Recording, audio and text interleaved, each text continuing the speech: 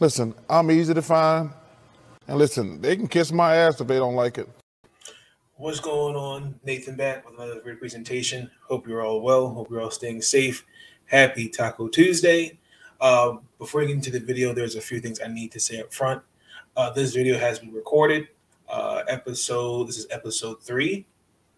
I want to say this. Yes, episode 3, season 5 of the podcast. If you're enjoying the content that you're seeing, you want to see more of this, consider hitting the subscribe button along with notification bells on. When you give me some suggestions, please feel free to leave them in the comments below. Thank you for the support that you've given me in this channel. Episode 4 will most likely go Friday evening. I'm not sure yet. I'm not debating if that'll be recorded or live. So in this episode, recap the Ravens and the Browns, Washington football team in Dallas, the Bills versus Tampa Bay and Mr. Dimple Chin himself, Tom Brady, the Rams versus the Cardinals, the Chiefs play the Los Angeles Chargers Thursday night. So I got to give my prediction preview in that game. Go over the Week 14 picks, and then we get in our segment of the playoff race, things what happened in the NFL. There's not really much updates. This is day 13 of the strike for Major League Baseball. The Washington Wizards, I got to get into them.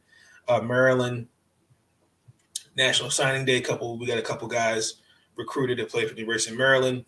Maryland's men, we beat number 20 Florida, but however, the number 8 Lady Terps lost to the number 1 South Carolina Gamecocks. Oh my God.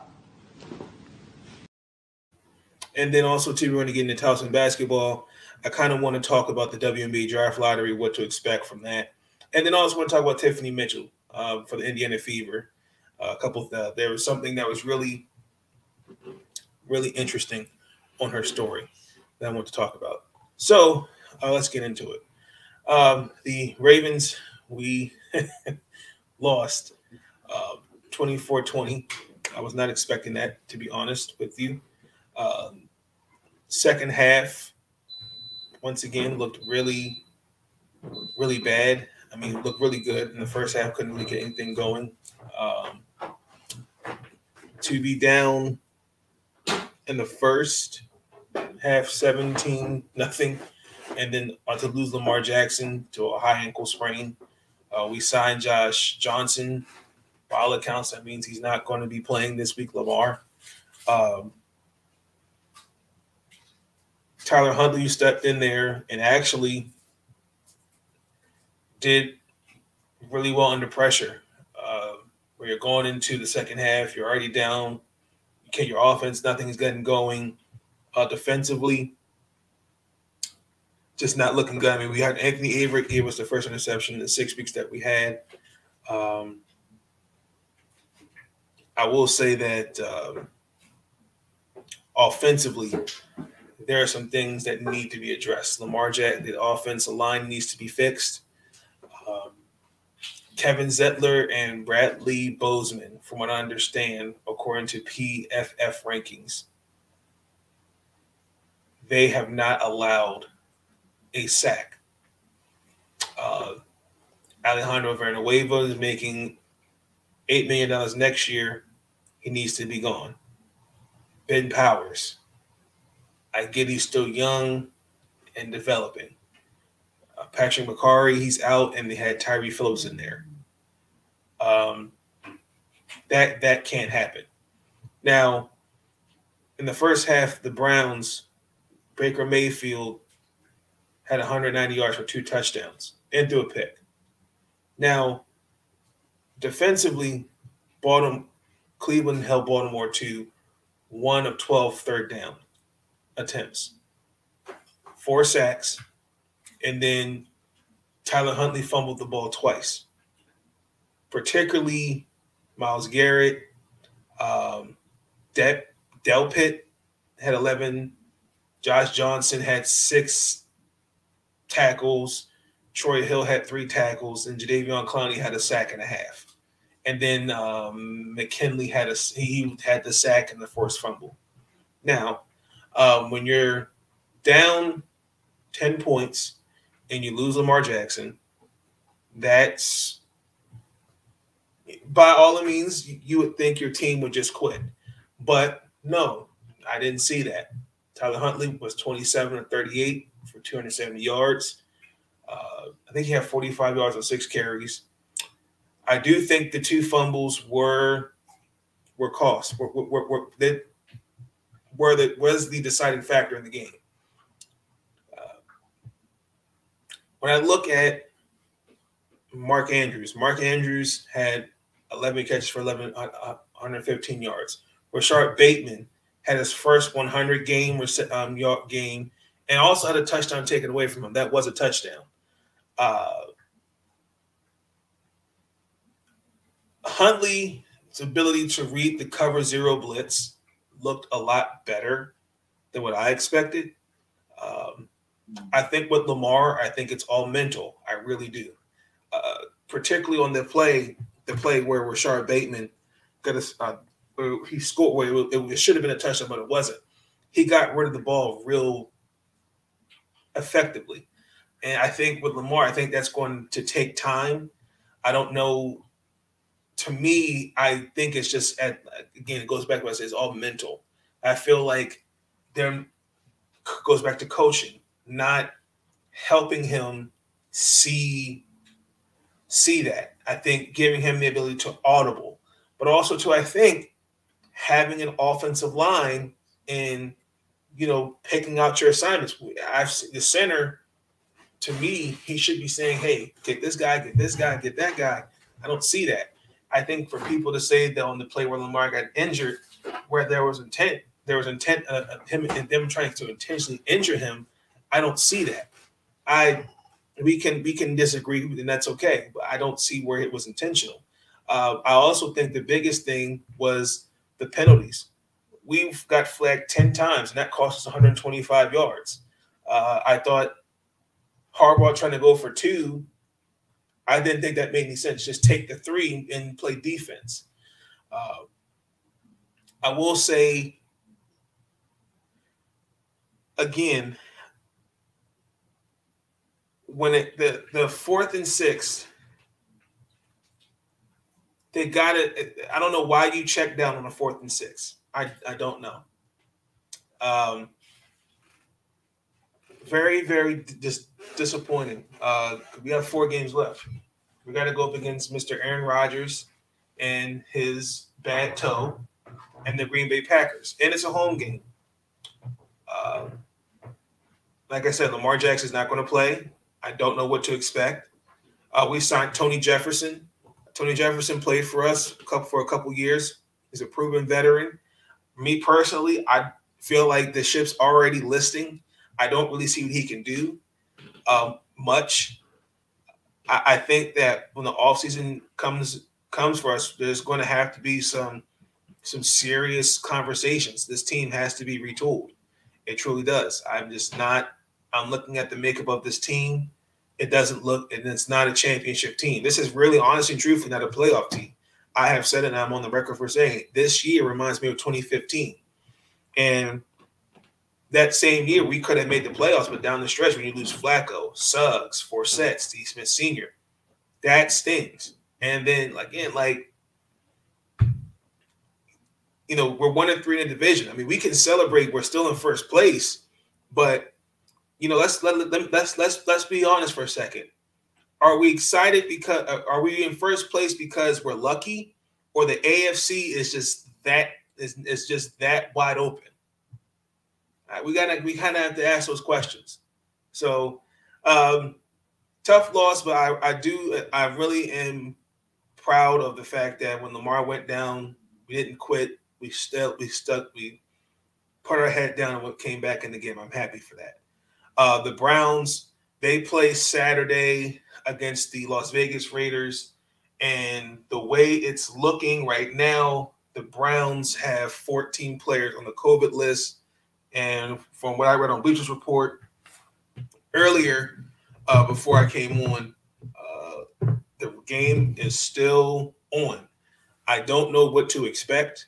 It's kind of really being. I'll get to more around the NFL news. The kid's kind of a mess right now. So we'll see. So let's talk about the Washington football team. We lost to the Dallas Cowboys. That was a tough one. That was really tough. Biggest things I took away from it. In the first quarter, we were down 18 points. Going into the second half, we were down 24. Michael Parsons sacked Tyler Heineke twice and forced a fumble. When Mike McCarthy guaranteed the Cowboys were going to win that game, they sure did. There was a lot of things. I want to break this down to you. Injuries caught up to us on the offensive line. That stings for me. We couldn't get anything really going offensively. They struggled with Dallas' pass rush. And then Antonio Gibson couldn't get anything going. I think, honestly, this was Taylor Heineke's – this was not one of his best performances that I have seen since he's been starting in Washington. I will say that for the record. And I was having a conversation with Deshaun Spencer. You know, is it Scott Turner or maybe is it Taylor? And it's kind of 50-50. Antonio Gibson has this case of fumbleitis. He's now 6 fumbles on the year. And I've noticed when he fumbles, they don't put him in the game until it's like late. Now, they brought Kyle Allen in there. He did get injured. And, you know, played with Ron Rivera, and he has played last year. Still, it just wasn't enough. They had to pass DeAndre Carter. I thought the play we threw to Cam Sims, that should have been a touchdown. And it should have been challenged, but it didn't happen.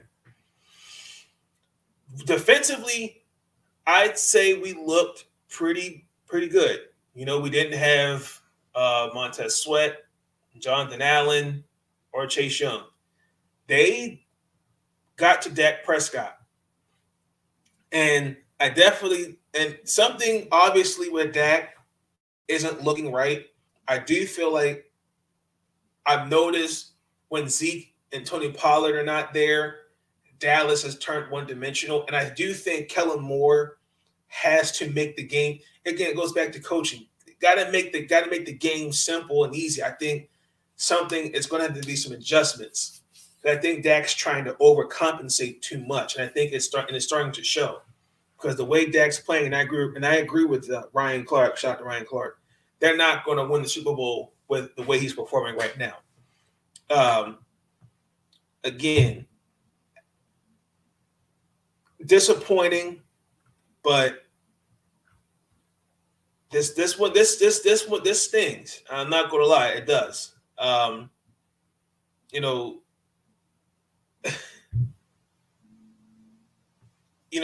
For me, I just feel like Washington, I still think they're there. I mean, we're now falling 6-7 on the year. But this kind of stings. Like Charles Leno got injured, had a back injury. Tyler Larson had a leg injury, and then Sammy Reyes had a concussion. Terry McLaurin, got evaluated for a concussion. So, I mean, I don't know. I feel like there was a lot of Washington. We shot ourselves in the foot, but I think Dallas was ready to play this game. I do. So we play. I want to say it's the Eagles next, and Philadelphia's coming off a bye week, if I remember correctly, and these next 3 games, Yeah, they're playing. Ooh. Oh, they're playing. Let me look at the schedule because they're playing Philadelphia. Their schedule is actually really Philadelphia. They got to play Dallas the day after Christmas, then the Eagles, and then they're going to finish the year off for the Giants. That's interesting. So I think Washington will be okay, but this one, if we had won this game and a couple costly mistakes, we take those away. I think this game was ours.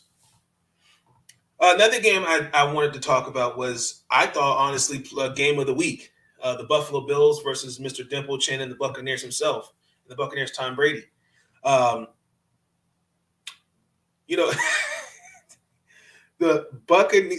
Bills were down 24-3 at halftime. I'm sitting there and I'm texting a friend and I'm like, this Bill team, man, I can't get my thought around it. Like, why are they not performing to the best of their, like, why are they not the team everybody said at the beginning of the year, this is the team that's going to win the AFC East? And okay, I'm like, at halftime, I'm like, okay, they look demoralized. I just don't see the Bills coming back. I don't see them win this game. Like, I think it's going to be like, they'll probably on like a touchdown, like 41-10. And then all of a sudden, you got a comeback, from going 24-3-0 to tying the game. Particularly, like, again, Tom Brady, he had 363 yards, 2 touchdowns. He actually ran the ball 16 times, I think it was. And then Leonard Fournette had 113. Josh Allen, 308 yards. He had 2 touchdowns, a rushing touchdown, and he also did the interception. Again, I have to really call out Sean McDermott. I'm not really sure his playmaking decisions. I feel like there was a lot of times they could have stayed on the field, and that didn't happen. And in the first half, like, I think it was like on his own 45, he punted the ball. And then it was like a 4th and 2, 4th and 3 in the third quarter. And I'm like, go for it. Doesn't do it. Defensively, like, I don't get it. I just don't. I don't know what they were doing defensively. Like, I knew this. That's how I knew the game. This is how I knew the game was over. That the coin toss, right?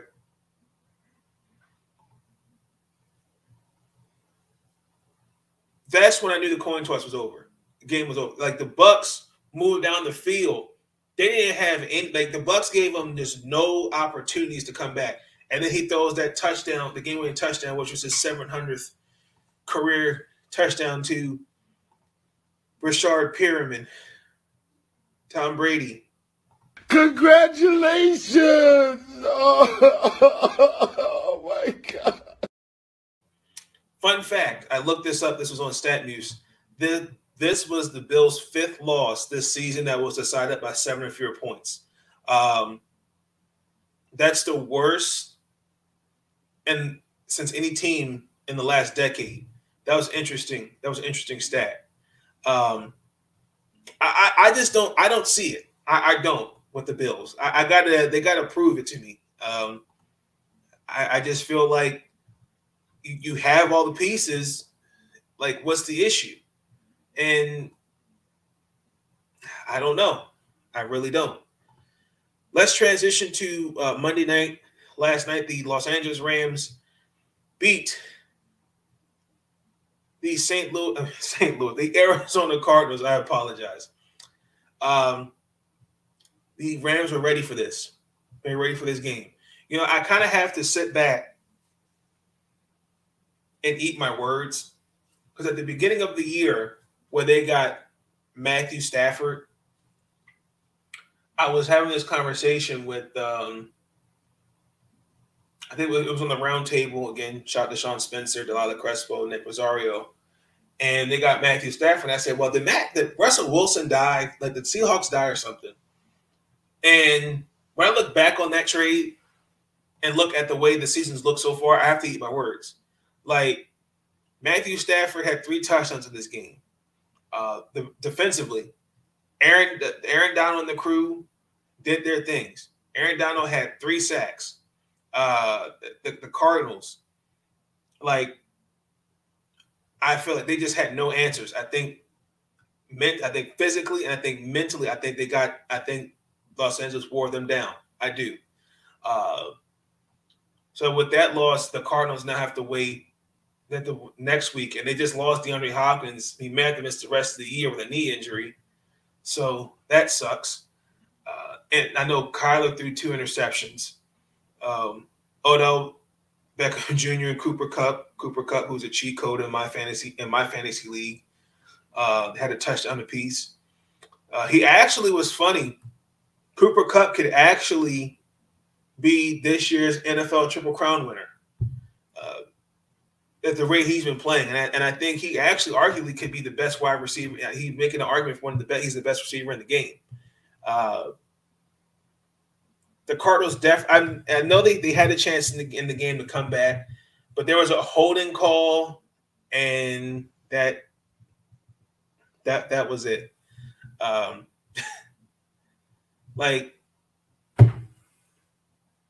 Yeah, I really think the Rams are ready for them. It just sucks. Now, I know Jalen Ramsey didn't play. Tyler Higbee didn't play because with COVID. And then again, like, fun fact, the Cardinals, they are a better away team, but when they're home, they're at 500. I think they were a home record of 7-0. And fun fact, Andrew Whitworth turned 40 recently. He's the oldest player to play at left tackle at age 40. Like, bro, Hall of Fame. Shout out to Andrew Whitworth. Thursday night, the Kansas City Chiefs play the Los Angeles Chargers. This actually should be a good game, to be honest. A couple things. The Chiefs are coming off a very, very big victory over the Las Vegas Raiders. And the Chargers, for me, like, I only regret with Justin Herbert is I wish he was still on my fantasy football team, but that's okay. It happens. But a couple things I'm looking to see from both offenses. I want to see which one gets it going first. The Chiefs are starting to pick it up. The run game has picked up a lot better with Kansas City. Shout out to them. They're looking really better. The last 3 games, he's had 6 touchdowns. Travis Kelce, I know he's had a touchdown. You had someone named Derek Gore, and of course Patrick Mahomes. Clyde Edwards-Helaire coming back. He's had those 3 touchdowns after the injury. Look, they're looking really better. And then don't forget, you got Darnell Williams in there too. Tyreek Evans. It's starting to look better. I just think, again, just get the mode. I think you just got to give it time, give the energy flowing again. Looks really better. Now, they did go up against a team that needs to just rebuild. They need to really free Derek Carr from Las Vegas. I feel like his talents are just being wasted. I do. And Josh Jacobs. I just don't like this team. The Raiders, they're just going to clean house. They do. Now, with the Chargers, I think, again, Justin Herbert is a gunslinger. Like, he's got this kid named Jalen Guyton. He's been pretty good. I think he had like 2 touchdowns, I think, in the previous game. You got Keenan Allen, Mike Williams, Austin Eckler. I know he got injured playing the Giants. I think he is expected to play. He's questionable. So probably we'll hear something by Wednesday evening or something like that. So we'll kind of see what it looks like. What's interesting, again, I looked at this stat. Patrick Mahomes has just as many touchdowns in the last, I think it was 3 weeks, than the Chiefs do defensively. If you remember the Teddy Bridgewater pick six, and yeah, they're still ranked 24th, ironically, defensively. And again, the same. I'm looking at the Chiefs as well. They're kind of, they're like 29th against the rush, from what I saw. I know Darren James was dealing with a hamstring injury against the Giants, so I don't know if he's going to play or not. I kind of want to see what they're going to do against the run game, particularly Williams and Edwards-Helaire. So I think this is going to be a shootout. I do. I think the Los Angeles Chargers are going to beat the Kansas City Chiefs 45-41. Guaranteed. Let's transition into Nathan's picks. Week 14. Let's all right, week 14. This was pretty interesting.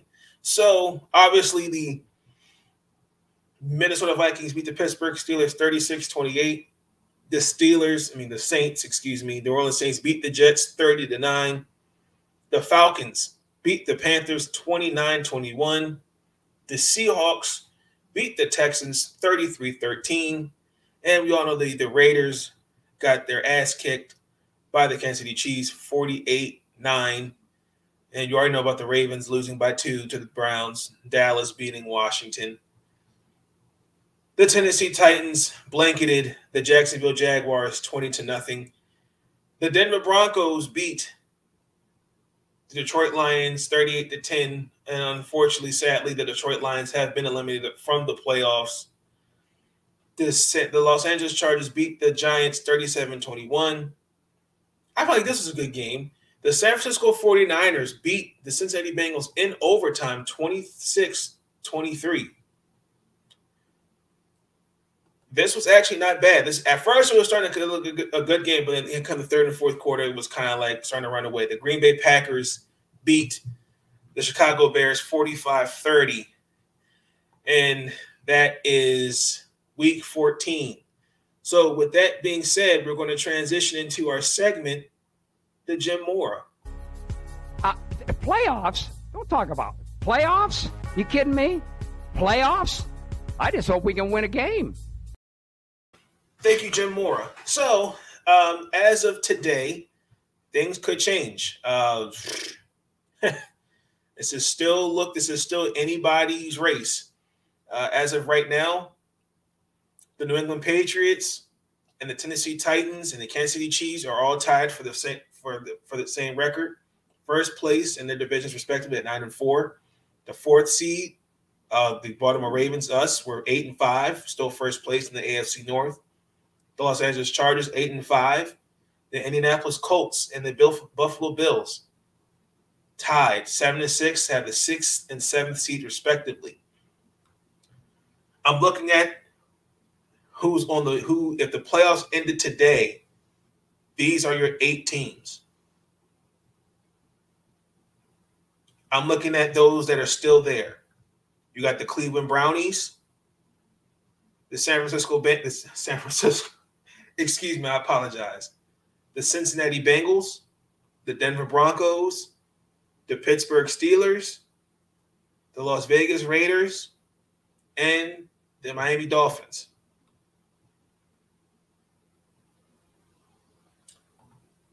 The Miami Dolphins are going to make the playoffs. Guaranteed. Excuse me.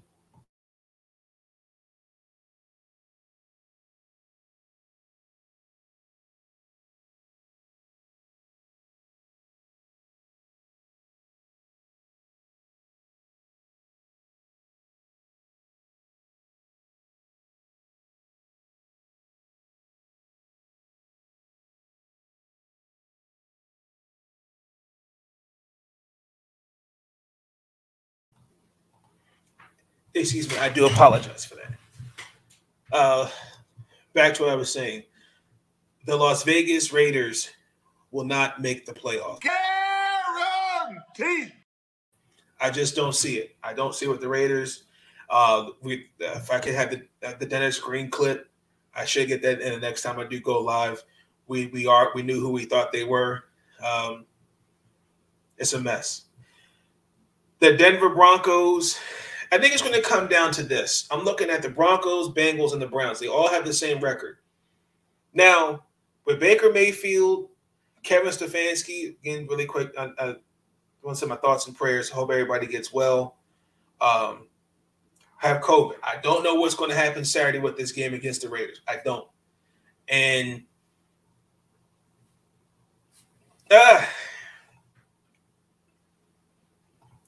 I don't think the Browns will make the playoffs. I don't. The Cincinnati Bengals are right there. Ironically, they play the Bengals. The Broncos, excuse me. The Pittsburgh Steelers will not make the playoffs. Guaranteed. I really think that because their schedules, I think, is actually kind of tougher, in my opinion. They have to play Kansas City. That's a loss. Tennessee Sunday. That's a home game. Cleveland, and then us. They're probably going to win 2 of those games. They can probably go 500. But I just don't see it. The Broncos, I don't think will make the playoffs. Guaranteed. Let's look at Denver's schedule. Denver plays Cincinnati this weekend. They've got the Raiders. But I don't think they'll beat the Chiefs and the Broncos. I think these last 4 games, if one of these 4 teams could go 3-1, I think could get this seed. Now the Colts are playing the Patriots this weekend.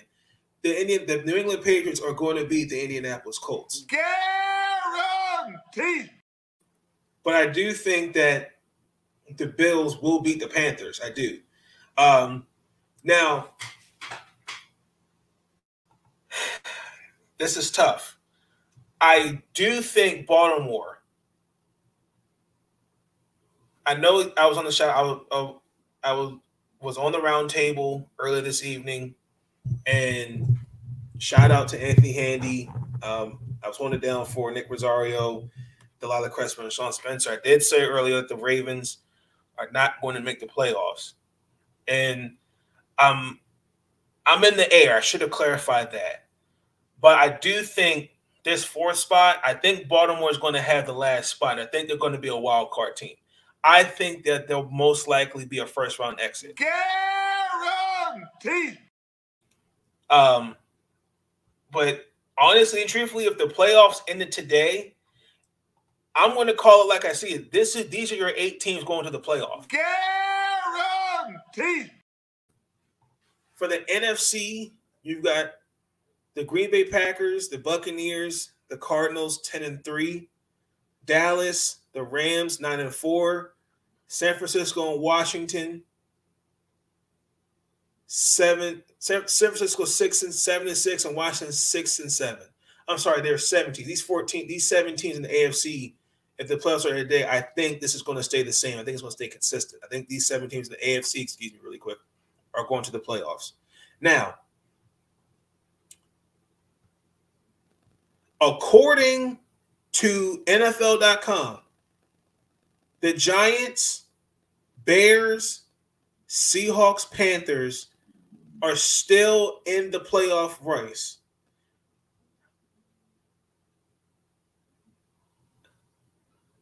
The Chicago Bears are going to not make the playoffs. Guaranteed.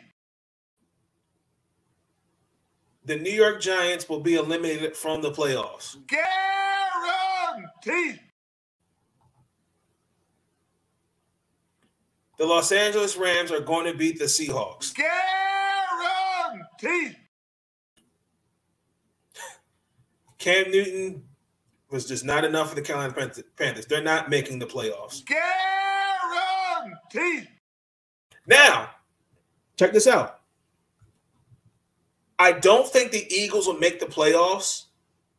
I think they'll be the 8th seed because I'm looking at it right now. I hate to say this, but your first 5 seeds, Green Bay, Tampa, Arizona, Dallas, the Rams, those are a lock.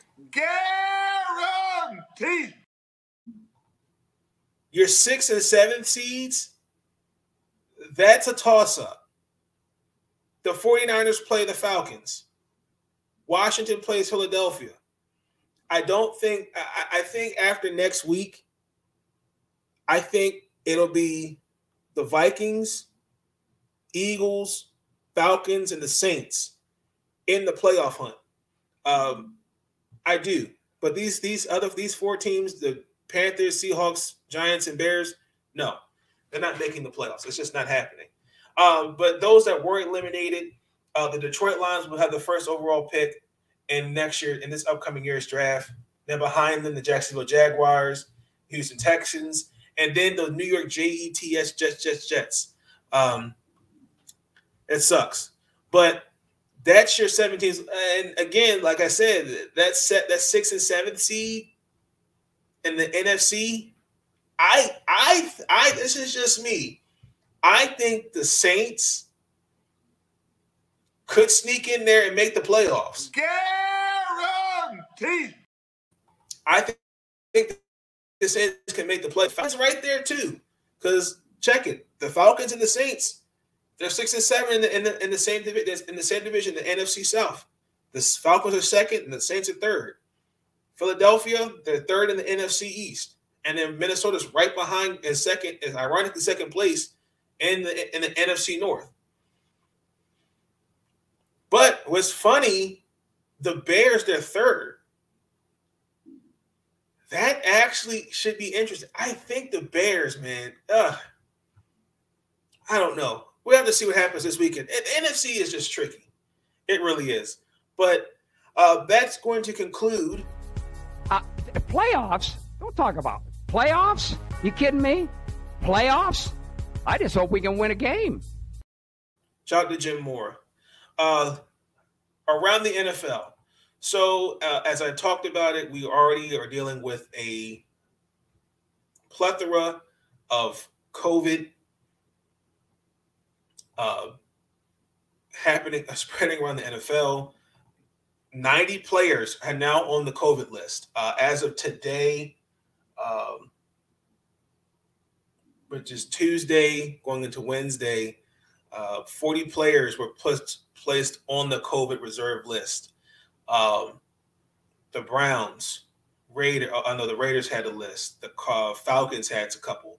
The Ravens had one. Tristan Colin, Bills. I think the Bears had up until last night I saw it was like 5. The Browns, the way it's looking, they can have more. The Lions also too. The Texans, I think, had some names in there as well. I think they just had one name, but I think by tomorrow, I think you'll see more guys on the list. It's getting kind of scary, to be honest with you, because I know, like, from what I read somewhere, like the Rams, they shut down their facility for practice. And I really, I understand it. We all want to get back to what normalcy was, but we still have a responsibility to protect ourselves and be careful. Like I encourage people to educate themselves on these things, stay safe. I get it. I want to, get back to what life was before COVID, but I have to do my part. I do. And it takes all of us to do that. So,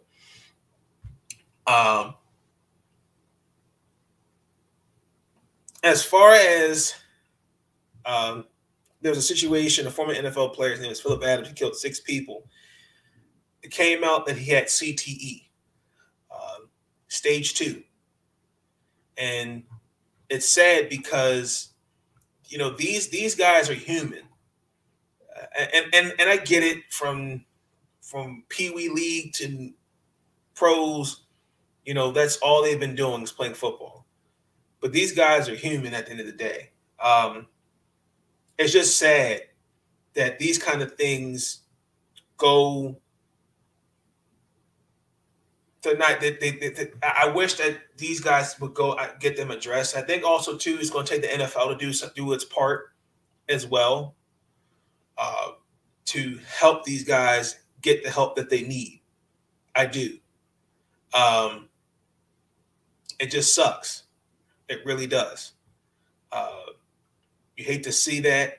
And I read an article somewhere where, like, the players, I think it's like ALS, NFL players are susceptible of getting it. That's crazy to me. That really is. It's sad. Also, a couple things coming out of the Jacksonville Jaguars. Urban Meyer, by day, is starting to look bad for him. Whereas reading something where Marvin Jones and him got into it. I read something where he supposedly kicked Josh Lambo. It's a mess in Jacksonville. It is. But again, a lot of that starts at the top from ownership. You have an owner that's more invested in wrestling than the football team, to me, in my personal opinion. And that's just not right. I hate that. But I do believe, Urban Meyer will be fired after this year. It's just a mess. The NFL salary cap for next year is just projected to be $200 million. So we'll see, because I think that's going to help some teams, but there's still going to be some teams operating in the red. The Las Vegas Raiders will host the Super Bowl in 2024. I wonder when they're going to get a Super Bowl here in the DMV. I really do, but we'll see. Now, I wanted to talk about Washington. So, supposedly, Daniel Snyder is finding himself in some more stuff. So, apparently, he tried to block an ex-employee, tried to block an interview, what's been going on, who accused him of, I think it was sexual misconduct. And again, from what the report said, the article said that I know in the Washington Post, the team, it was like almost $2 million. It's like I want to say it was like $1.5, $1.6 million that they settled with the woman that accused them, because she did threaten to sue him, and she said it took place on his private plane. And again, some people, the league probed and said there was no interference. I don't get it. Again, it's just the same. It goes back to what I was saying a few episodes ago.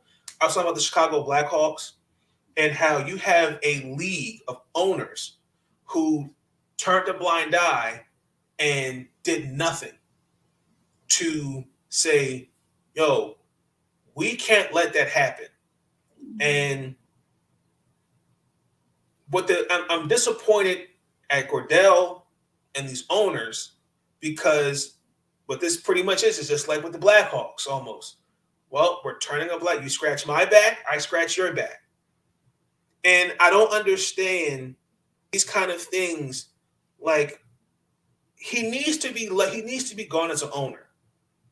And Roger Goodell comes out and says, we didn't find any interference with the investigation whatsoever. Bullshit. Like, you even have two members of Congress running a probe with Daniel Snyder and this evidence. I think one was was someone from New York, and another one was from Illinois.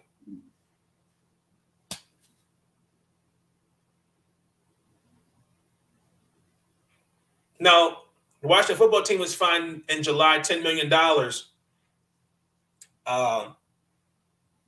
For that, I mean, to me, that's kind of like, well, we're just going to give you this punishment just to shut the people up and say that we actually are doing something about it.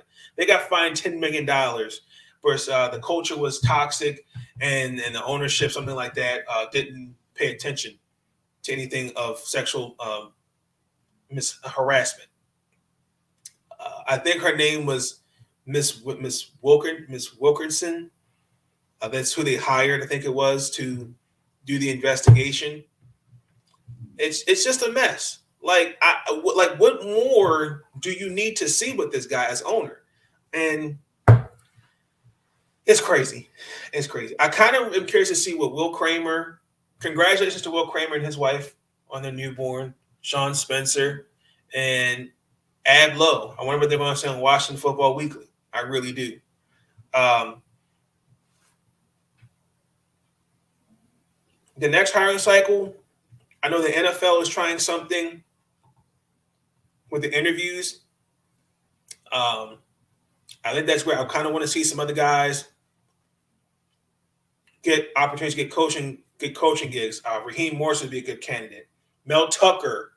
I kind of want to see that. I think there needs to be more a push, but not just for coaches. I kind of want to see more GMs, even owners. Doesn't mean there's some guys in there I could see being head coaches. And with that being said, that's all around the NFL that I saw for you. I do have a video for you.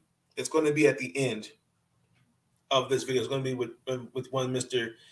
Jason Kelsey.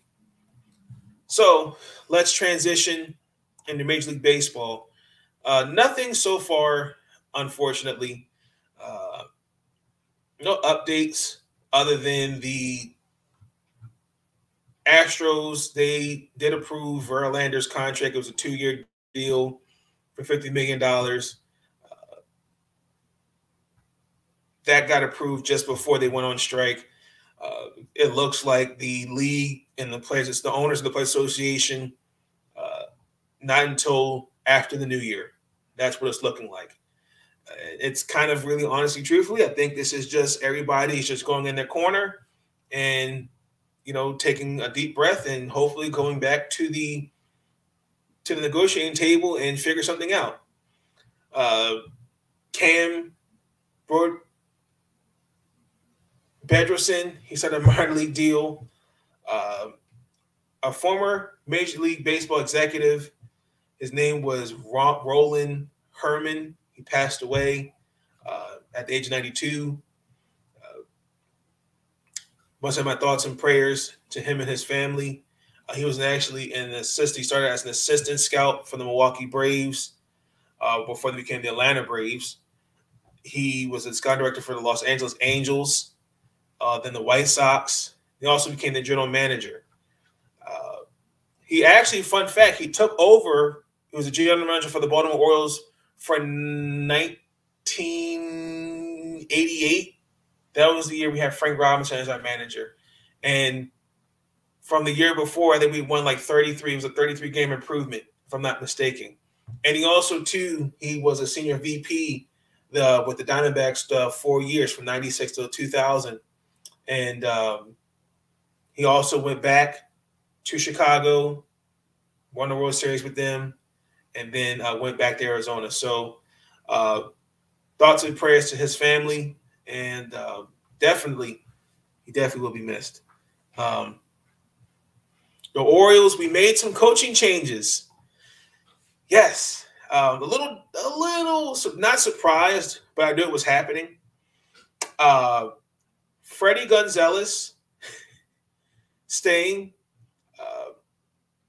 Freddie Gonzalez now from our Major League coach to the bench coach. Jose Hernandez is actually going into now the Major League coach We had hired someone. His name is, I have it here, Matt Borgshoot and Ryan Fuller. We have now 2 hitting coaches that are going to replace Don Long, who I didn't think really did a great job. That's just my opinion. They both were in Bowie. That's our AA team. Chris Holt is coming back. He's our director of pitching and pitching coach.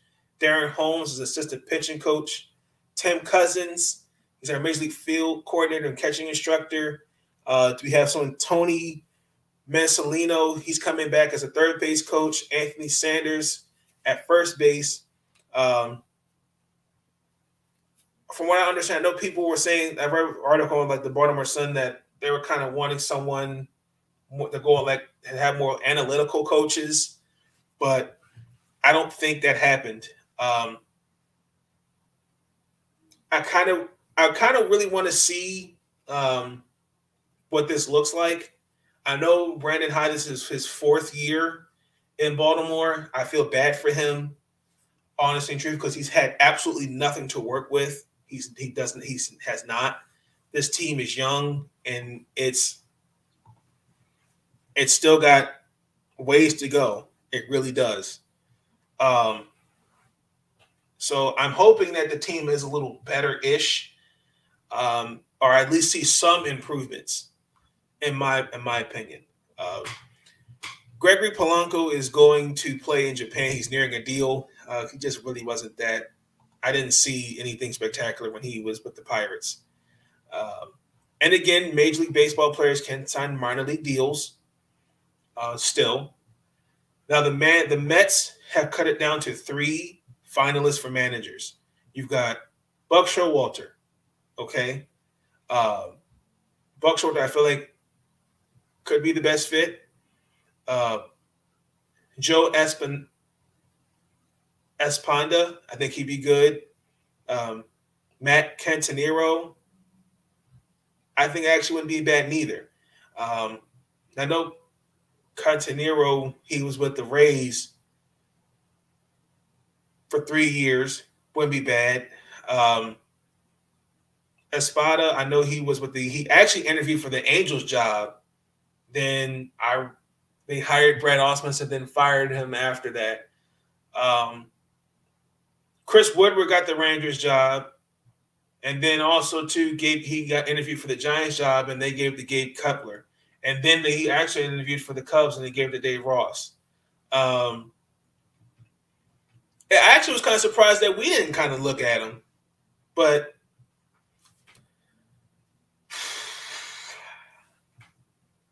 this is just me. When I look at it, I think Buck Showalter makes the most sense because since what was his name? Terry Collins left. They need somebody that can handle the media well.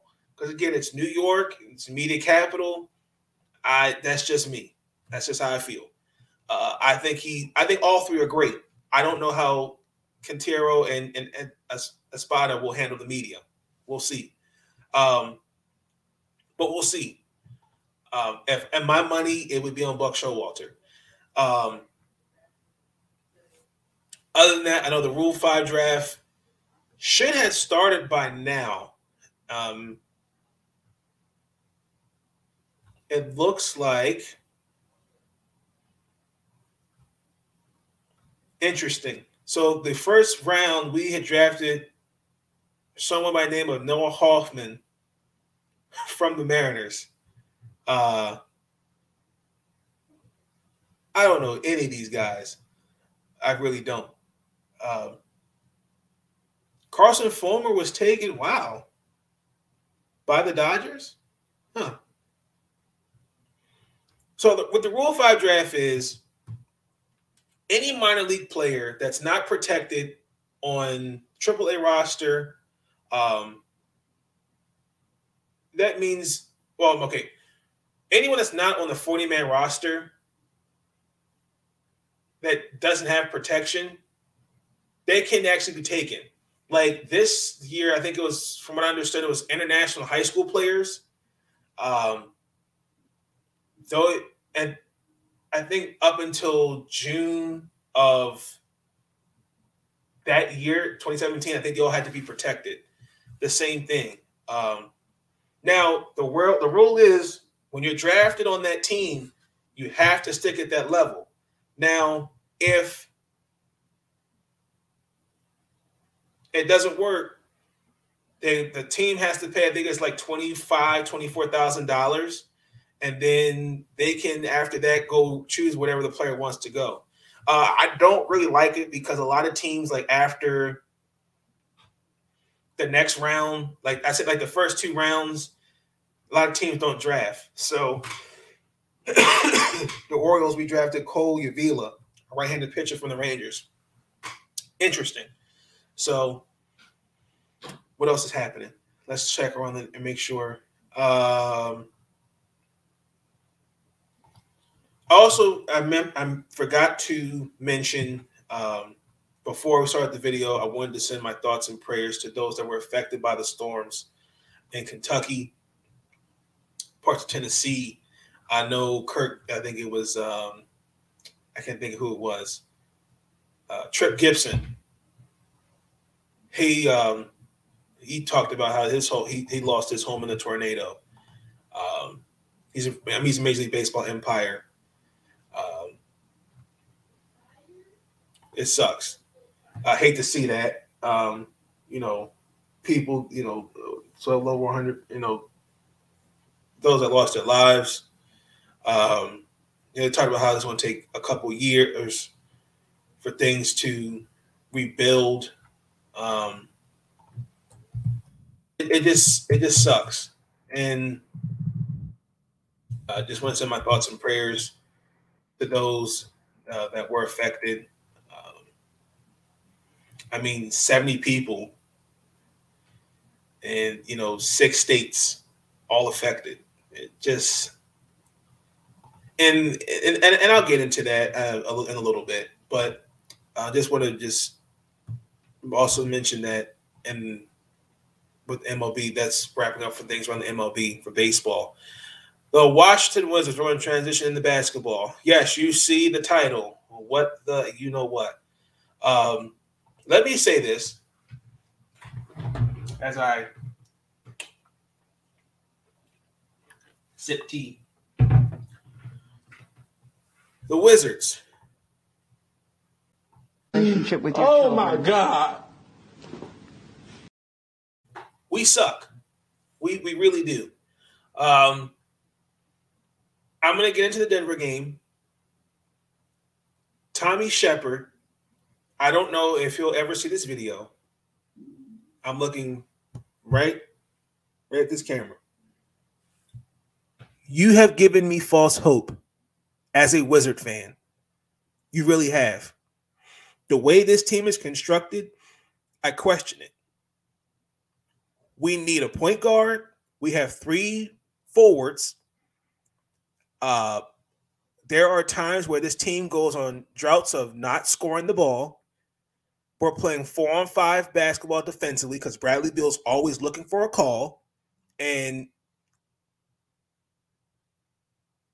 we're losing to teams where now, ever since that Charlotte game, all teams have to do is just play zone.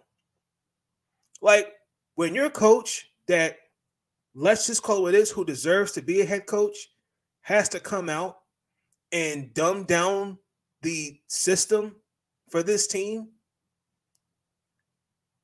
that really tells me you've got guys on this team that don't know their roles. Not saying that these guys can't play, but the Wizards need something. And for people to sit there and say, well, we'll get Thomas Bryant back, we'll get Rui Hachimura. Yeah, their energy, but we need a point guard. Spencer Dinwiddie's not a point guard. He's a combo guard. They need somebody to, again, if you have somebody like Bradley Beal, if he's not going to probe, pick and roll, they need something. Like, we don't have anyone to stretch the floor. Somebody's always standing in the paint.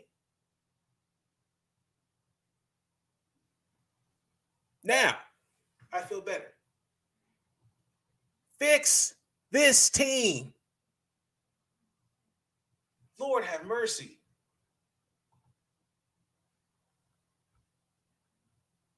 It's really disgusting.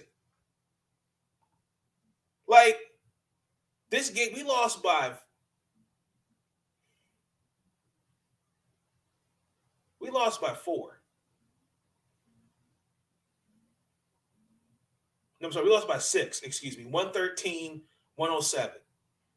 And if you really sit here and try to tell me that this was actually this game, regardless, was ugly basketball to watch.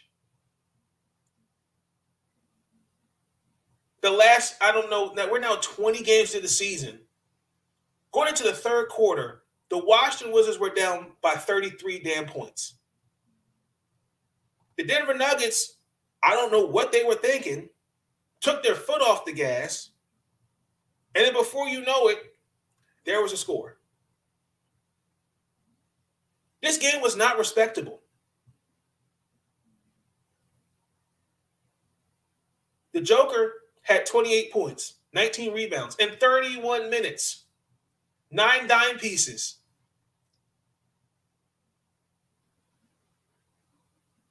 Now, the Joker did get ejected. I think it was like 6 minutes left in the game. Jamal Murray still not back from injury. So Monte Morris, he was starting. He had 22 points. Like, our starting 5 was lethargic. Bradley Beal had 19 points. Like, the fact he had 19 points on 19 shots, that's awful to look at. But he did have 10 dime pieces. His performance was trash. KCP, 5 of 16. Like, Daniel Gafford's a good player. But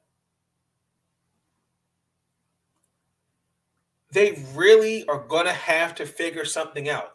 I just, somebody got to go. Like, Spencer Dinwiddie, I don't get it. Like, they're passing up shots. Like, Dinwiddie was 3 of 8. He had 3 assists, had 4 turnovers. He shot 27% from the field. And then Denny, he was awful from 3. He missed 4 threes, had 3 steals. But the real reason we came back was Aaron Holiday. He had 18 points. In those 15 minutes, had 18 points, 6 of 8 from the field. And also 2 Bertans. Bertans had 21 points.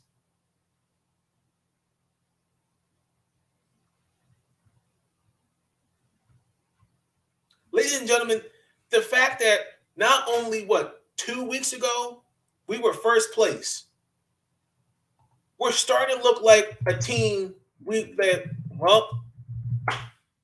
we go.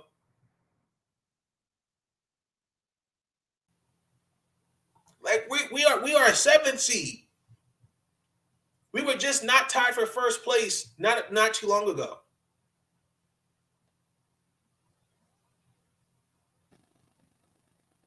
See, ladies and gentlemen, around 20 games, that's where you really start to see what your team looks like.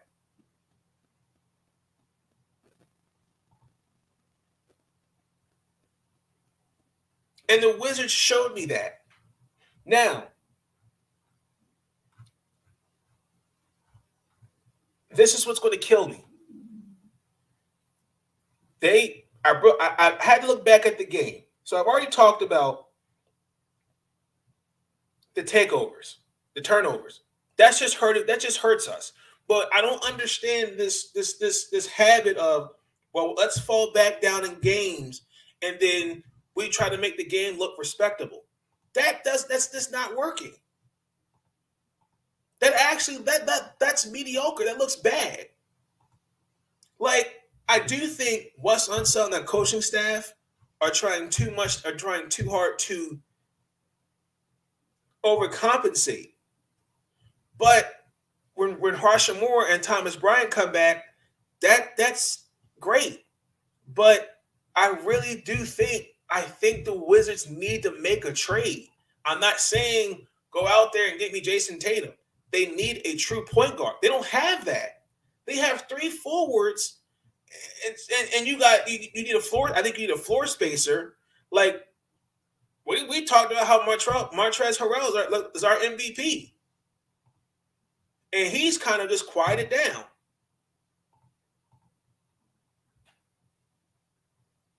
Like,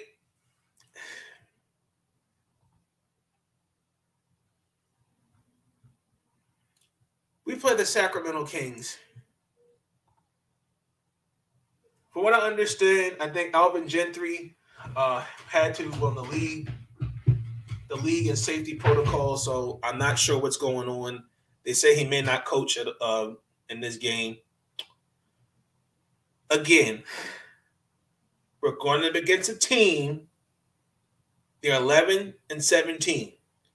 They're coming off a loss against the Raptors. They have lost 3 straight road games. De'Aaron Fox is leading his team with 29 points. Those 3 games. Hopefully, a couple things in this game. Washington cannot let the game slip away from them. They cannot get into a hole and can't come out of it. That can't happen. They're going to have to make shots, and they're going to have to really commit to not turning the ball over. Like, I think that I don't understand. These guys just don't seem to understand what the system is.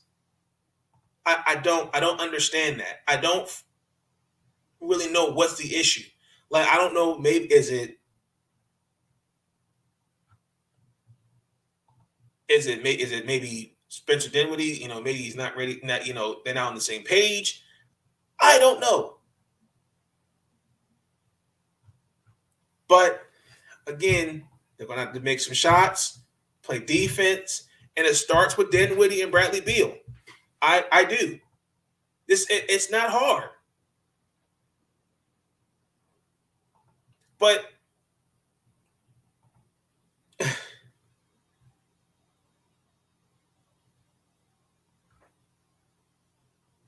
the Sacramento Kings will beat the Washington Wizards 109-100. Guaranteed. I don't see it. I hope the Wizards prove me wrong in this game.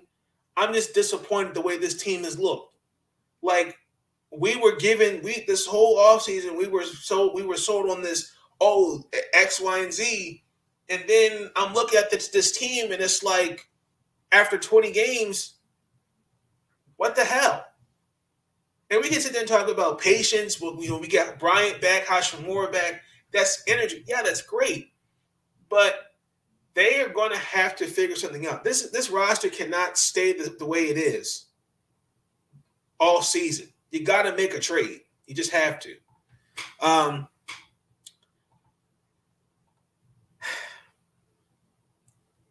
Steph Curry is now the all-time 3-point leader. Excuse me. Wrong clip. Congratulations! Oh my God.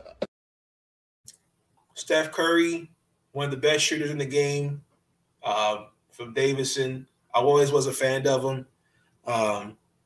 Mark Jackson was serious. When they drafted Clay, Draymond, then they got Iggy in a trade, and obviously Kevin Durant. He got there. Like, Steph Curry, to me, is one of the best in the game. I think he will be the best shooter. I think honestly, I was watching Inside the NBA, and they talked about that record will never be broken. I could see that record actually being challenged. I do. I think it's ironic. I think Stephen Curry passed Jose Calderon and like assist, something like that, if I remember seeing that correctly. So it was a great milestone.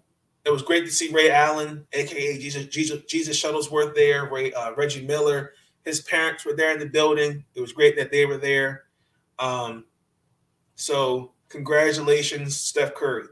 Now, we're already seeing with the NBA the amount of COVID protocols that have to be taken, particularly with the Bulls. The Lakers actually canceled their practice. I think Dwight Howard and Talen Horton-Tucker and Malik Monk all had to go into protocol. Then also to the Hornets, the Nets, Bulls, and the Bucks. Giannis had to enter protocol. James Harden, DeRozan, Lowry. I was like, wow. It's really low key kind of crazy right now, and I'm hoping that everyone gets their eggs in the basket. I know this may sound crazy, but I think that with the NFL and the NBA just right now, I think cancel games for this at least a couple days, get everyone's eggs in the basket, and continue from there. But what I'm seeing right now, it seems like the leagues are going to continue to play through it. Like the NFL, same thing. They're trying to get through this season, and I don't really like it the way it's going. Kyrie Irving, I know a couple of teams reached out to him about being traded. Kevin Durant, it was a great overtime game. They beat the Raptors. Again, I think Brooklyn was down. They had 6 players that they were down, including James Harden and Bruce Brown. And Kevin Durant carried and won them in overtime. Also, too, Kevin Durant, he tweeted, Skip Bayless, I really don't like you. I don't think a lot of people like Skip Bayless.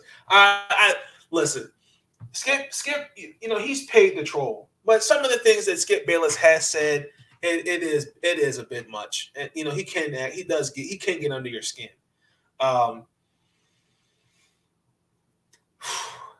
I know that the player union in the league were talking about daily testing, so we'll see where that goes. Now, I was reading this article. Okay, this was talking about Rick Carlisle and Luka. So apparently, in the article, it talked about with Dennis Smith Jr. and Luka being cool, because we all know Luka was the 3rd overall pick in the 2018 draft by the Hawks and was traded to Dallas, ironically for Trae Young, right? Dennis Smith Jr. was drafted 9th overall, and they talked about in the article how Dennis got him a comfortable city, and they became fast friends. I think they even were roommates. And then also too, they did a lot of traveling together. So in the article, it talked about how Rick Carlisle in the front office were like, we're going to blow this whole thing up.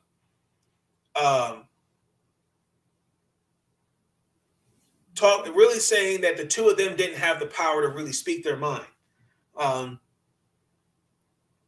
They knew Luka was going to be the piece, but they didn't see any potential in Dennis Smith Jr. Which I feel like if they gave him time, which I think you should give a player. I don't like everybody when they listen. Stepping on the soapbox really quick. When you're drafted, ladies and gentlemen, I feel like a team should give you at least max 2 years to adjust, not only to the league, but to the system of the team. Like, I understand that Dennis Smith Jr. didn't have the greatest jump shot. You know, if they just gave him time to develop, I think you would have seen a good player. And I actually, too, when you hear those things, ladies and gentlemen, that takes away your confidence. I think that gives that they don't have the trust in you to be a great player. Rick Carlisle actually, from what it said in the article, doubted Dennis Smith Jr., saying he could actually be a starter. He wanted them to get Donovan Mitchell, and it just didn't work. And then, unfortunately, they traded Dennis Smith Jr. to the Knicks for Kristaps Porzingis. Now,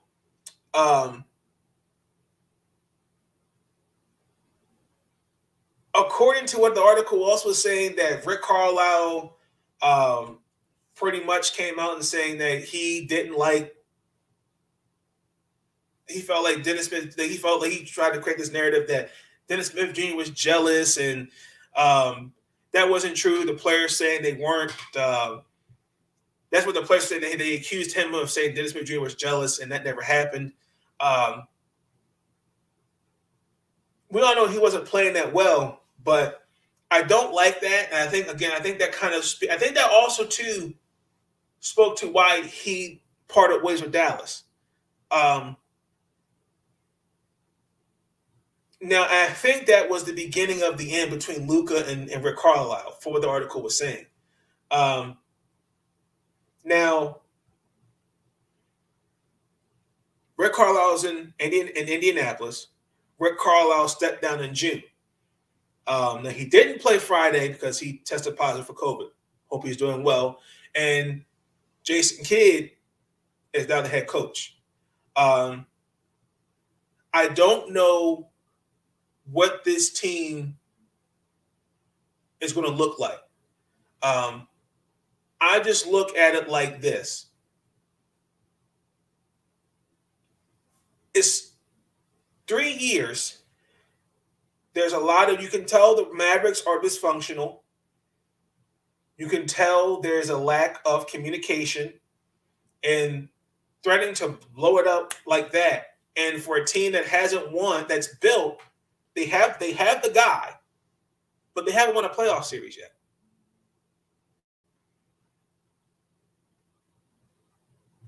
I don't know what they're going to do. And the article also too talked about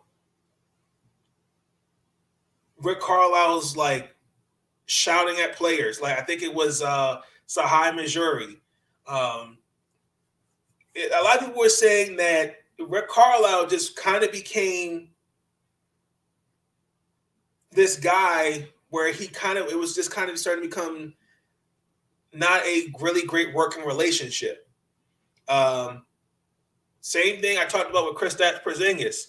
Like a lot of things were going out, and I just think that the relationship between Rick Carlisle and the team those last couple years, it just wasn't going to work. Now, my fear is that I think Jason Kidd's going to get this team going. I do. How much time Jason Kidd has is the question, because I don't know if you can repair this relationship. Jason Kidd could, but with the front office, that's a whole nother thing. So if the Dallas Mavericks don't get it done, I'd say with this year, next year, and the year after, Luka Doncic is out. Guaranteed. That's just me. That's just me. Also, too, Ben Simmons was also his name's been thrown out there, and we'll see where that goes. With that being said, we're going to transition into Maryland football. It's National Signing Day. Looks like we got a couple guys, got a couple 4-star, 3-star recruits. Again, this just speaks to what Coach Lockley is trying to get to this program. So far, he's had 15 commitments, where we're ranked number 43 in the country and number 11th in the Big Ten. So Congratulate. So far, the recruits we got 17 of them. I can't wait to really see what is going forward for the Terrapins. I can't wait. We're going to transition into basketball. Start with the women. The number 8 Maryland Lady Terps lost to the number 1 team in the country, 66-59. I'm not going to even sit here and act like I didn't know this was coming. Or act like I know this was coming because I did it. Relationship with your Oh, children. my God. I have to pick my pride off the floor.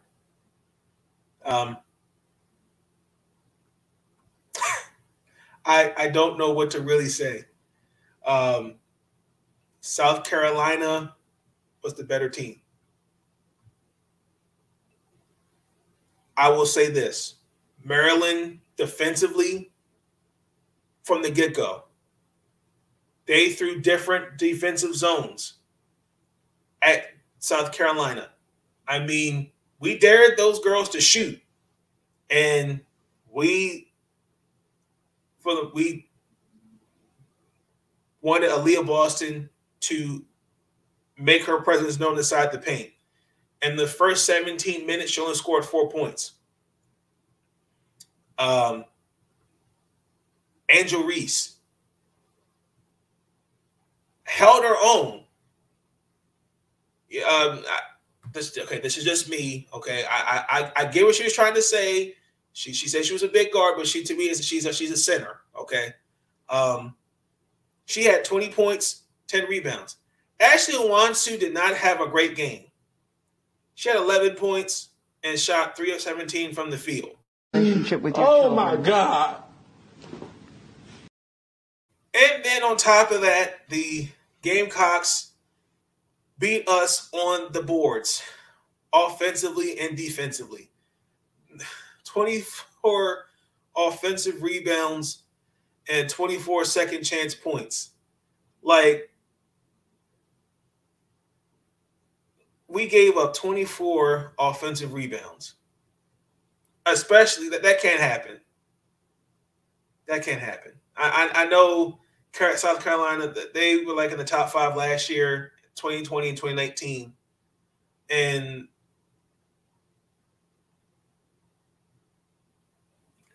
(64-34) is a rebound battle. Bullshit. This stings. This really does sting. I felt that we made it. I felt like we could hold our own, and we did that. To me, this was disappointing. It was a good game. It just were the better team. They really were. However, the men beat ranked 20 Florida, which made me feel a little better. I'm sorry, y'all. 70-68. Biggest thing I took away from that game, defensively, we held Colin Castleton really well. He actually, I ain't gonna lie, he was a handful. I looked at some games on YouTube. He's averaging 15 and almost 10 rebounds. He had 26 points against school, North Florida. When it was all said and done, Castleton had 9 points, 10 rebounds, and 3 blocks. And he was really aggressive when we got him in foul trouble. Good job, boys. He found out the game where Fats Russell dashed, actually, went to the rim and drew contact with the go-ahead layup. That's when he found out the game. Eric Ayala, again, looked better. I know he's having a shooting slump. He had 19 points.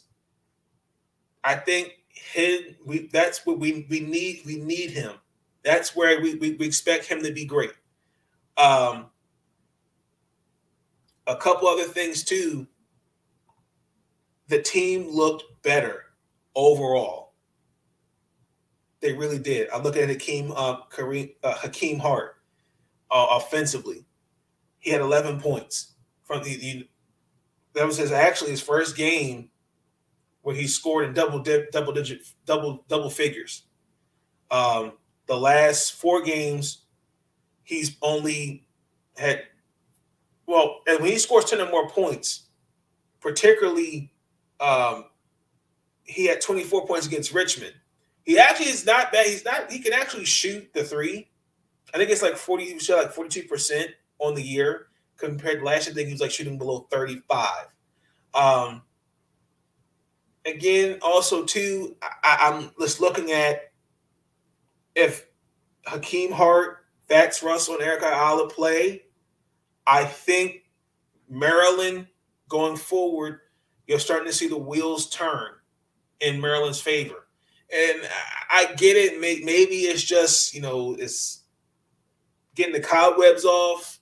We'll see. But it was a big win by the Terps. Both teams don't play until after Christmas. So it's going to be weird not seeing them on TV for a little bit. Let's transition into Towson Basketball. The women did not play against the University of Memphis. There was a positive test within the team. The test was positive. We will play Penn State on the 22nd. We're 9-1 on the year. So that game has been canceled. It was just cautious, and we'll probably play them at the end of the season. So that game did not happen, unfortunately. We played Penn State. Is that the Panthers? Looks like the Panthers. On the 22nd Wednesday, I think that the Lady Tigers will beat Penn State 75-59. Guaranteed. The Lady Terps are 9-1 on the year. They're a better home team. They're 3-1 on the road. And like I said, hopefully, most likely that game against Memphis will probably be played at the end of the year. The men, we had a big win against the University of North Carolina at Greensboro. Final score 74-64. We're on ESPN Plus. We played Navy, who actually just came off a big win against Army football. The Towson Tiger men will beat Navy 80-65. Guaranteed. The men Tigers were 8-4 on the year. We're on a 2-game win streak. We are 4-1 at home, 3-2 on the road, and so far so good. Looking pretty good. Let's transition into the WNBA. Yes, I know the WNBA. We are almost at a point where the draft lottery is upon us, and I don't know who's going to be with the draft lottery, who's going to represent the 4 teams for the lottery. But I have an idea in mind that Calamity Coleslaw, because she was our number 1 overall pick. We'll see. I just wanted to really point this out. So I had to look back at some of the lottery picks, and Maya Moore, Brianna Stewart, Elena Deladon, Nneka Ogwumike, Brittany Griner, Janae Ogwumike, Asia Wilson, Liz Cambage, all average 4 wins. They made their teams better, in a sense. I feel like the lottery does, in a sense, help your team My only beef about the lottery is that I would hope your team has pieces where you can build around that lottery pick. We all know, in Seattle, Joel Lloyd, Breonna Stewart, Sue Bird, all number 1 overall picks. The 3 to see: Skylar Diggins, Elena Delle Donne, Brittany Griner. The Sparks, the Dream, Fever, Mystics. One of those 4 teams is going to have is in the lottery. All 4 teams in the lottery. The lottery is on the 19th. The Washington Mystics will have the number 1 overall pick. Guaranteed. I do. I think that, okay, it sucks because I remember the Mystics, the year was 2013. We had the 4th overall pick, and it was Taylor Hill, who actually, honestly, truthfully, had turned out to be a great player, just injuries.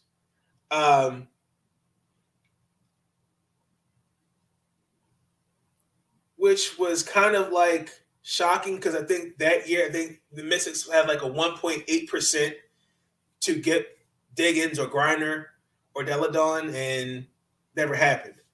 I do think you see some changes to the team, even though, again, I think front office matters when you don't put a winning team together. Like in Dallas, you had Skylar, you had Liz, and they weren't, and Odyssey Sims too, but they never really truly had a fundamental team built for them to compete.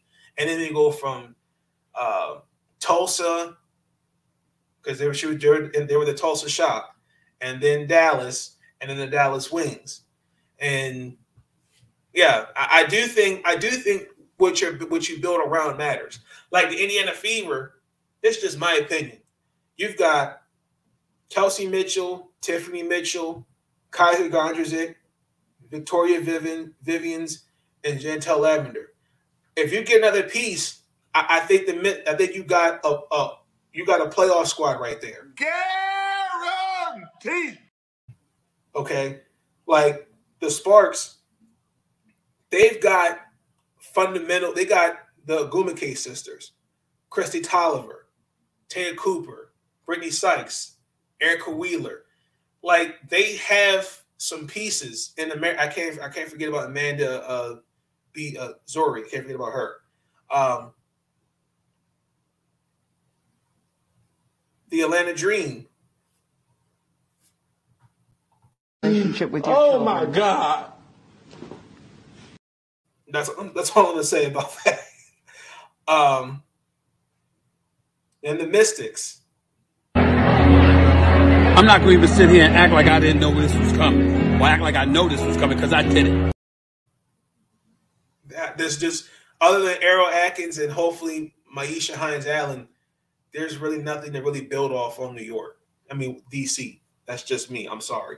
I do think historically drafting, being a lottery team, I think does have good impact on your team. It's just about what you do around that lottery pick that matters.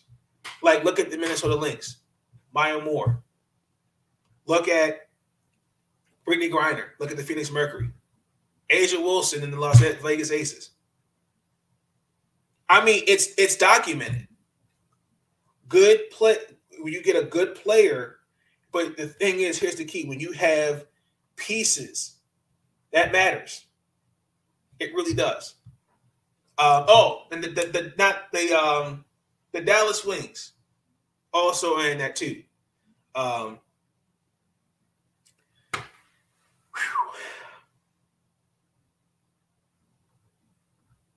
scared. I don't know what to expect on the 19th for the draft lottery. I don't. But I'm confident that the Washington Mystics will have the number 1 overall pick. Next topic within the WNBA. I wanted to talk about Tiffany Mitchell. Tiffany Mitchell, another South Carolina Gamecock. She's one of my favorite players for the Indiana Fever. Had a really I can't get the words out. A post on Instagram where I thought it was very important to talk about it, because these are one of the things, particularly as African Americans, I think that we still face and still need and continue to hold people, companies, etc., whatever you want to say, accountable. This was her Instagram post. So she plays currently overseas for Australia. And on her post, this is what she said, and this is verbatim. This post will be uncomfortable for some to read and inspiring for others to read. Throughout my first month here in Australia, I had little to none to no problem. I think she meant to say I had little to none, no problems. Until this past week, I was met with a situation that was clear racial discrimination.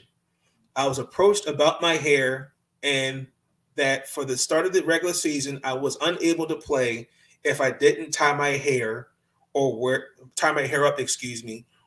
it in a bun. An email was also sent out informing coaches and refs to make sure the rule was in place for the players with braids. Now, I don't know how many years this league chooses to enforce this FIBA rule about the length of someone's hair.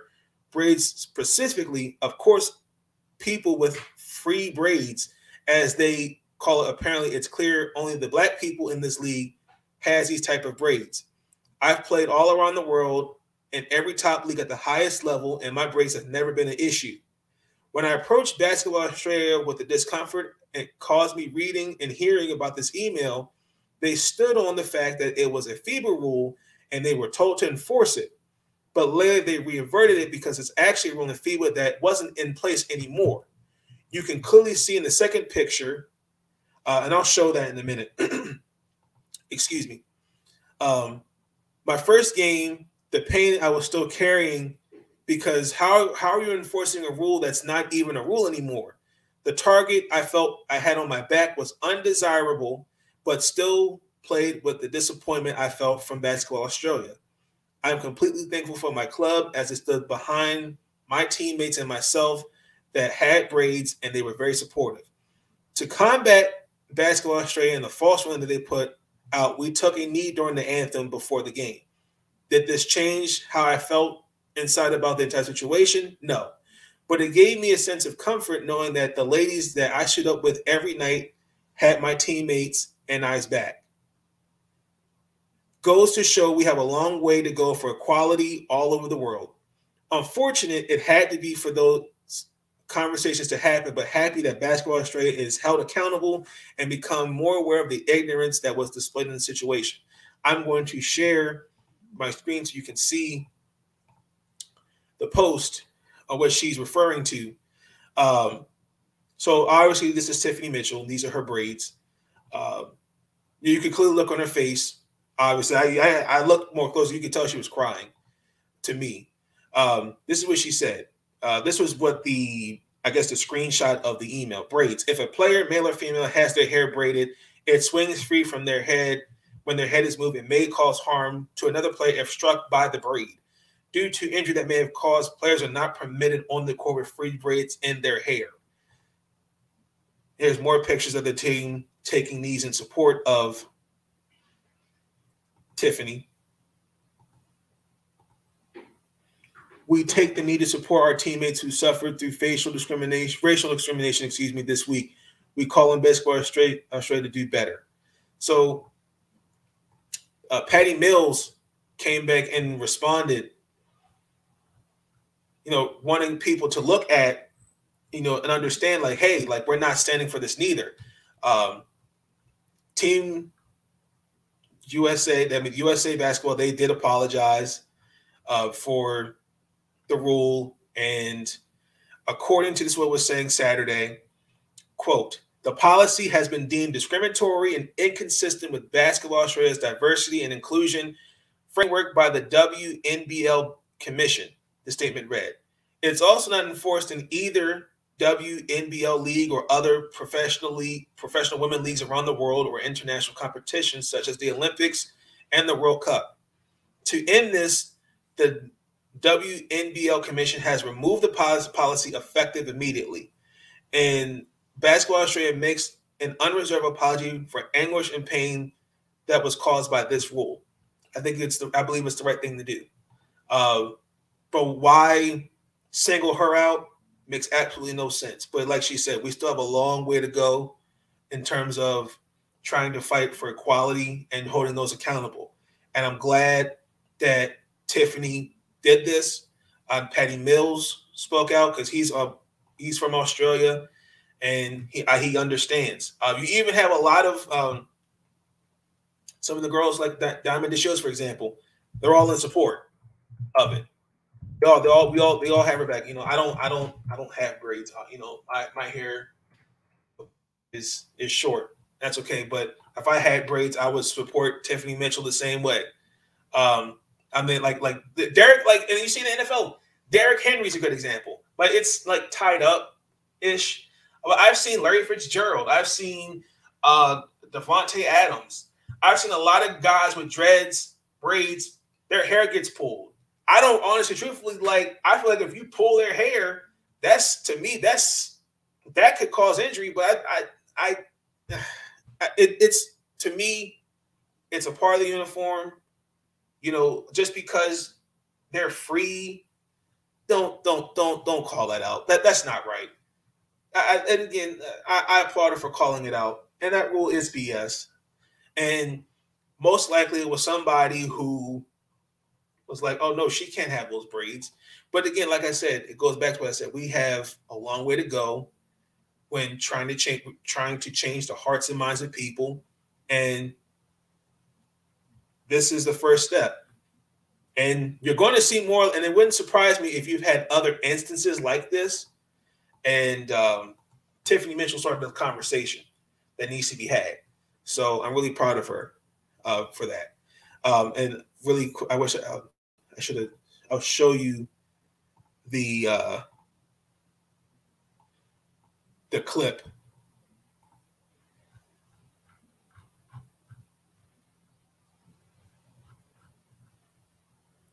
Of her, I think, after when she posted.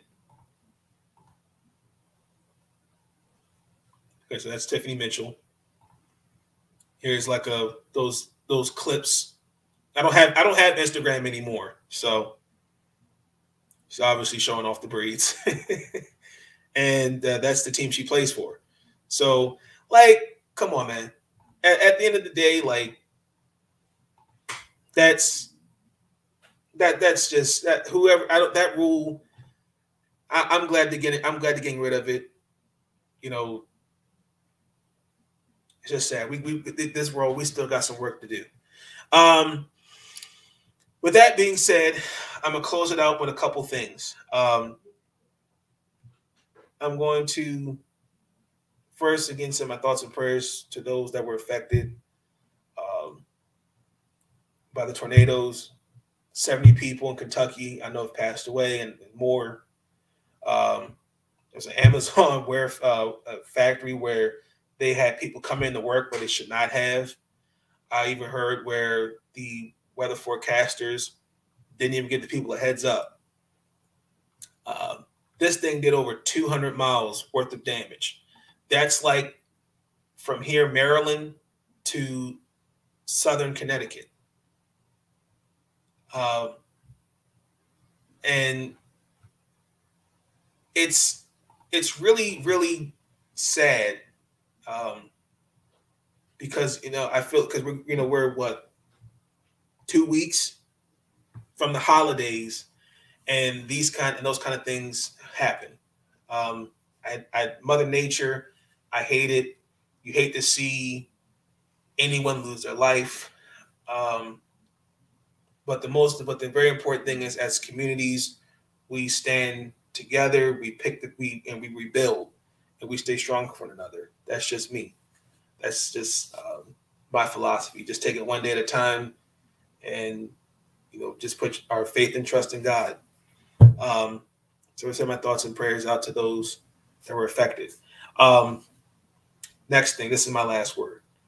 Jason Kelsey talked about Lane Johnson and the things that Lane Johnson was going through with depression, having to take antidepressants and different things like that. I'm going to play the clip.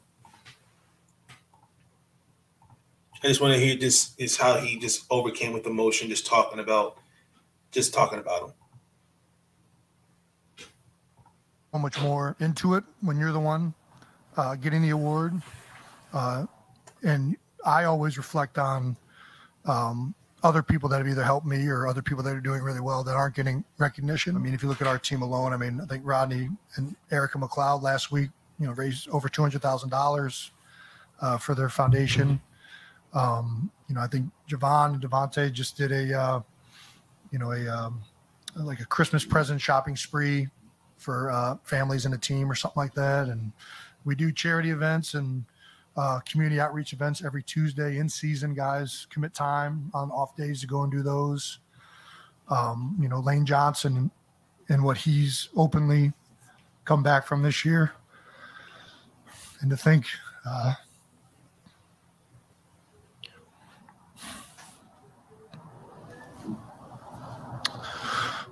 about the amount of people that he's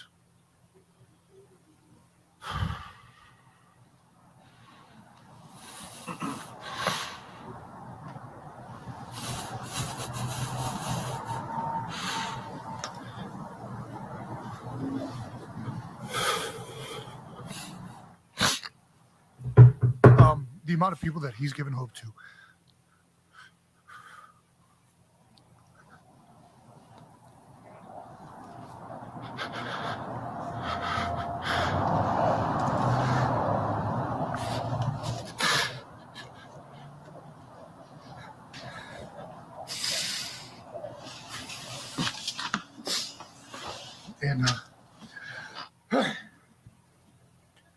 And that's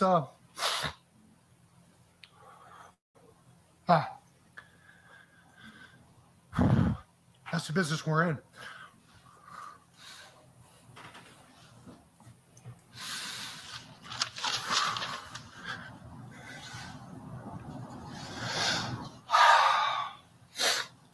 We're in the business of hope. What we do every day.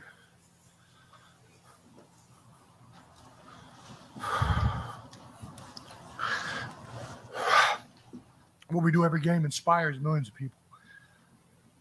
What we do off the field hopefully inspires people.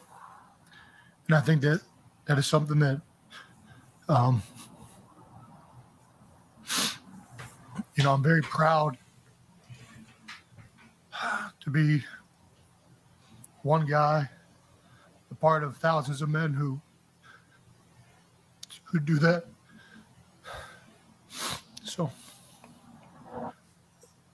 Lane overcoming the things that he was dealing with earlier. Hold on, I just want to make sure that it's actually sharing the way I want you to share it. Okay. I do apologize. I think it actually was doing it just fine.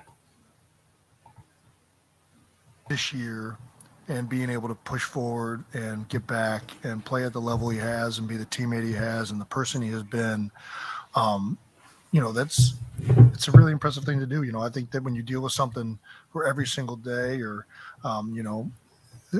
where, it's clearly affecting him and it's a much bigger thing than just football. You watch that happen and you see a guy overcome that, and a guy that you really care about or a guy that, that you really care about overcome something like that. It's incredibly gratifying to watch. And, to know that that's something that, millions of people across the U.S. struggle with, that that millions of people across the U.S. Take medications for or whatever. To see a guy on a grand stage be able to come back and to one, seek help, but two, get back and move forward and move on. Yeah,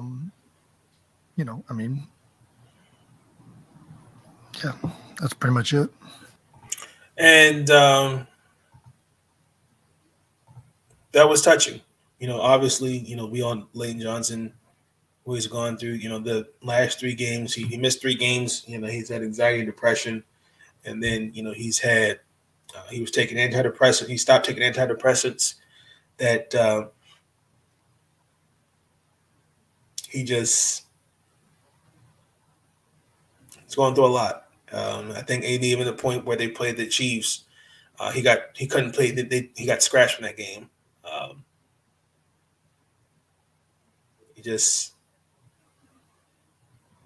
I think the biggest thing for me is,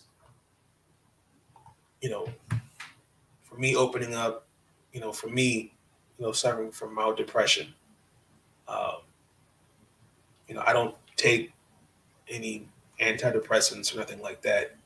It's tough, particularly what you go through, and the things that you've had to endure growing up. It's tough, but you have to learn how to seek help, resources, and just take it one day at a time.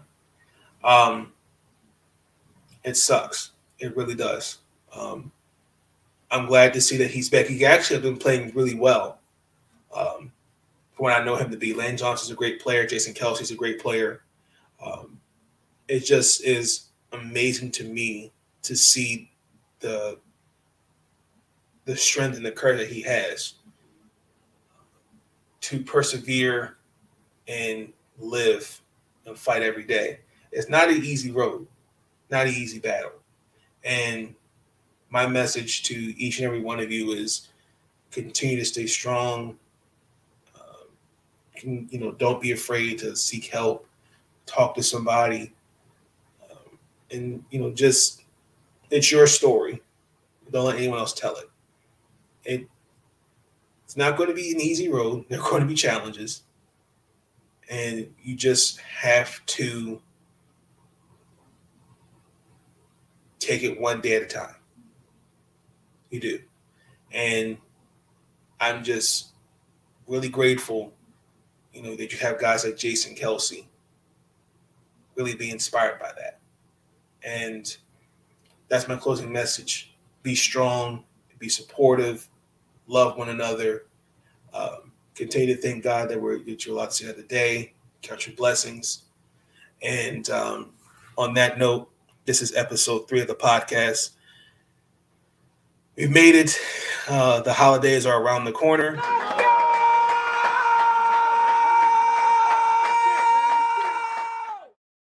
With that being said, I'm out. Y'all have a good night. Stay up. Listen, I'm easy to find. And listen, they can kiss my ass if they don't like it.